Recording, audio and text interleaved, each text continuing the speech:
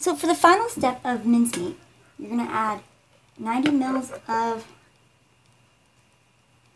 brandy or sherry, 90 mils of water, and today I've added also 30 mils of red wine.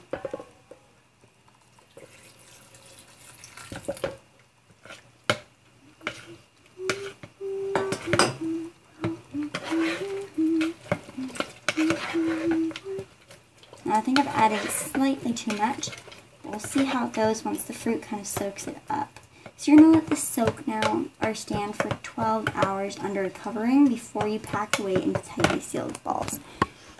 Or I might have to add more fruit and stuff just because it is quite liquidy. Definitely over poured and overestimated, but that's okay. So that is how to make mincemeat. Happy holidays and happy Vlogmas, and I hope that you enjoyed this video. I will link to the recipe that I used or I followed in my blog, as well as this other thing, this website I use, I believe, called goodrecipe.com. Bye everybody!